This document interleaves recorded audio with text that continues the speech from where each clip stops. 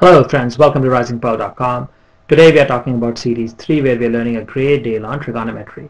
This is a webisode number 21, and friends, today we are going to talk about solving problems related to trigonometric identities. In the last two webisodes we have been looking at what are the trigonometric identities. So we looked at first trigonometric identity, which was sine square a plus cos square a equal to 1. Then we looked at 1 plus tan square a equal to sec square a.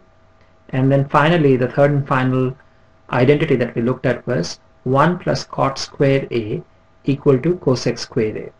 It is very important, friends, to understand that identity means for all values of a is basically an angle in a right triangle. That means the value of the a must be between 0 and 90 degrees, 0 degrees and 90 degrees. So a must be greater than 0 degrees, because you cannot have one angle equal to 0, then there is no right triangle. And then it can be equal to or less than 90 degrees. So identity means that these trigonometric ratios will always be true for all values of a in this range, right? Now this is something we have already looked at in the last two webisodes. So today we are going to talk about how do we solve questions. So what kind of questions, how do we solve? Going into solving these questions, the strategy will be as such.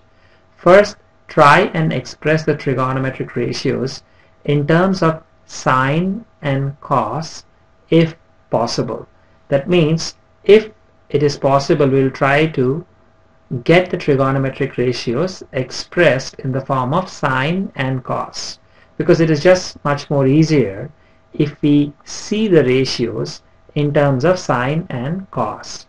And finally, which is very obvious, is whenever we get a chance, we are going to apply the three trigonometric identities that we just saw. So that said, now friends, let's take up our first question. Our first question is something like this. It's choose the right answer. It's a multiple choice. Sec a plus tan a times 1 minus sine a equal to, which is the value? Is it a, is it b, is it c, is it d? So we have sec a plus tan a. So what we are going to do, like we just discussed, we are going to express them as much as possible in terms of sine and cos. So sec will be 1 by cos. So 1 by cos plus tan a simply is sine a by cos a. This multiply by 1 minus sine a. So let's solve this and see what we get, right? So our original equation is this. So here in this first bracket, so denominator is cos a, and the numerator is 1 plus sine a, right? Because the denominator is the same, so you have 1 plus sine a. Now this entire thing is multiplied by this, so we have to multiply this by 1 minus sine a. Now at this point, friends, you must be able to see that what we have in the numerator is 1 plus sine a times 1 minus sine a. That is, this is of the form a plus b times a minus b. Now this will come with practice, but the moment you see this 1 plus sine a times 1 minus sine a, you must realize that this is in this form a plus b times a minus b, which is equal to a square minus b square. So that means we can write this as 1 square minus sine square a, or sine a whole square, and denominator we still have cos a. Now friends, recall that the first identity, which says sine square a plus cos square a equal to 1, or here we have 1 minus sine square a. So if you move the sine square a on the other side, So 1 minus sine square is nothing but cos square A. So here we will have cos square A divided by cos A. So one of the cos's will cancel out and we will be left with cos A. So here, so which choice is cos A? It is choice number D. So this is our correct answer. So friends, this is one of the questions, one type of questions that you may get on questions involving identity. Let's take a look at second type of question. Here this is a little bit more complex. It looks a little bit more complex. So what we have is we have to prove that sine theta, and please recall that friends, theta is, I think it's a Greek character that represents an angle. It's very common in math to use theta for an angle, which is the way we use x as for any unknown variable. So theta is commonly used for angle. So we have sine theta minus 2 sine cube theta divided by 2 times cos cube theta minus cos theta. We have to prove that this entire thing is equal to tan theta. So how do we actually go about solving something like this? Well, we will start with the obvious. So here we can take sine theta common, right? So we will say for the numerator we take 1 sine theta common. So now for sine theta we have 1 minus 2 times, so 1 sine theta is taken out, so we have sine square theta. Sine square theta divided by, in the denominator we have again cos cube theta and cos theta. We can take one of the cos theta common, then we are left with 2 cos square theta, because cube means 3, so 1 is already out, so we have cos cube theta minus 1. Now from at this point you should be able to recognize that sine theta by cos theta is equal to tan theta.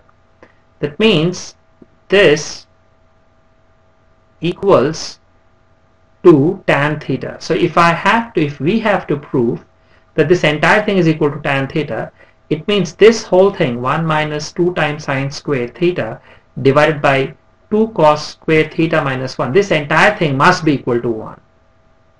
So also you should be able to recognize that the identity at this point that will be probably most beneficial will be which of the three? It will be the first one, that is sine square A plus cos square A is equal to 1, because we have sine square theta and cos square theta. So for the time being what we are going to do something like this. So this becomes tan theta. Now here we have 1 minus this. So instead of 1, let us replace 1 with this. So we are going to say sine square theta plus cos square theta. So instead of 1 we are writing it sine square theta plus cos square theta, and then we have minus 2 times sine square theta. Minus 2 times sine square theta. So this is all we have in the numerator, and for denominator we have 2 cos square theta minus, again we are going to replace it with this, because we have minus in the front, when you open the bracket it will be minus sine square theta minus cos square theta. Now if you solve this, so obviously we have our tan theta here. So in the interest of the space, let us just keep the tan theta on the side. Now sine square theta minus 2 sine square theta. So for just I'm focusing on just this part. So I'm taking the tan theta out. So I'm looking at this and this. So in the numerator we will have, so cos square theta, we will have cos square theta minus sine square theta minus 2 sine square theta will be minus sine square theta, minus sine square theta, and in the denominator we have 2 cos square theta minus cos square theta will be cos square theta minus sine square theta. So in other words friends, what we are seeing is that these two are indeed same. So, or what we have is that tan theta times this divided by this, and these two are one and the same. So that means this expression is indeed equal to tan theta, which is the right hand side.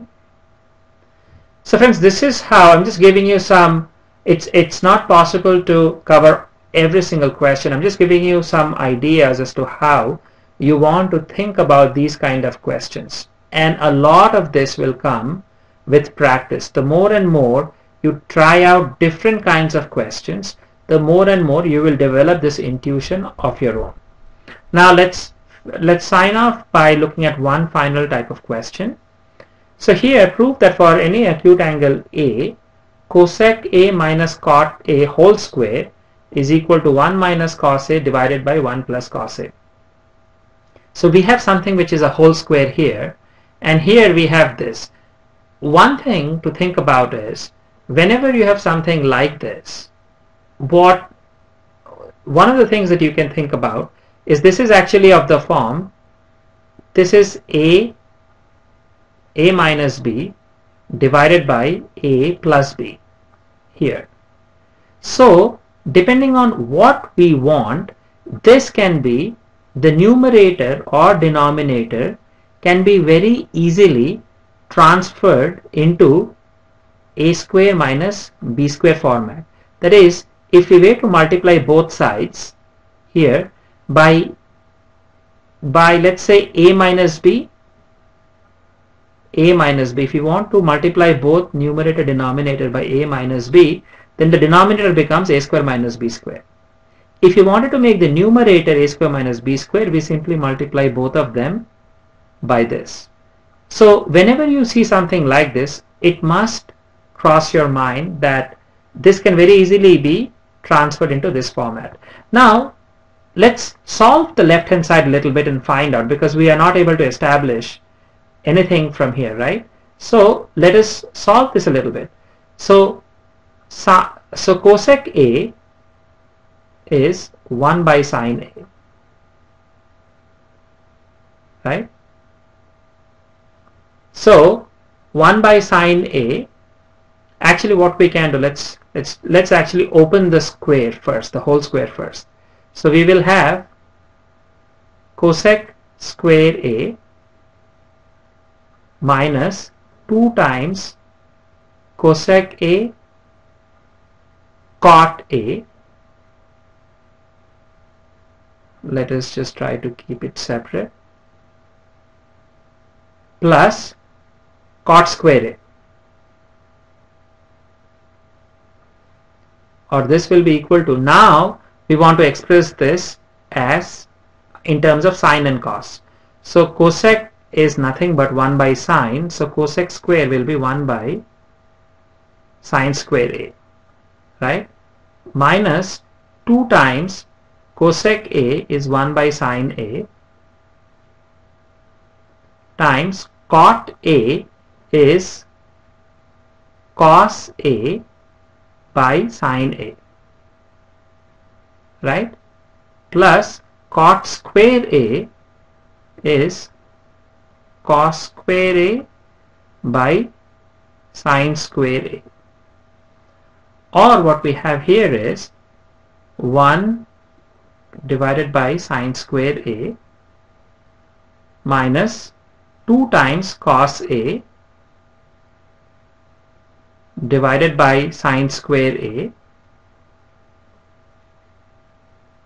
plus cos square A divided by sine square A. So one thing right away you can see, friends, is that the denominator is sine square A. It means if you look at this one on the right hand side, clearly if we can multiply this by A minus cos A on both sides, we can then bring this, the right hand side, to A square minus B square. That is, if I multiply the numerator denominator of the right hand side by 1 minus cos A, so the denominator becomes 1 square minus cos square A, or 1 minus cos square A, which will be sine square A. So my left hand side, I have already got sine square a, right? So let us keep going. Let's see what we get from here. Let's clean this up a little bit. So what we have here, okay, so let's find out. So we have 1 minus 2 cos a plus cos square a. This is what we have on the numerator. So let's write it here. So we have, let's write it, 1 minus 2 cos a plus cos square a. This is what we have in the numerator, and our denominator is sine square a, right? So now at this point, what we can do, friends, is that, so if you look at 1 minus 2 cos a plus cos square a, we can write this in this form, right? We can write this as 1 square minus 2 times 1 times cos a plus cos a whole square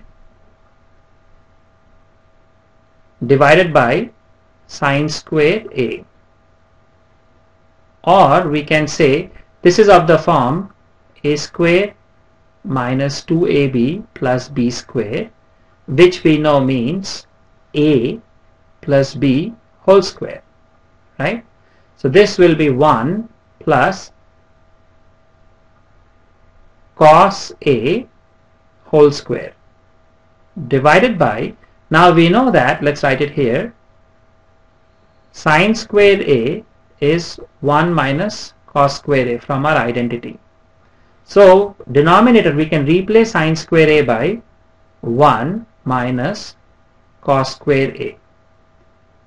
Now we also know that a square minus b square is equal to a plus b times a minus b.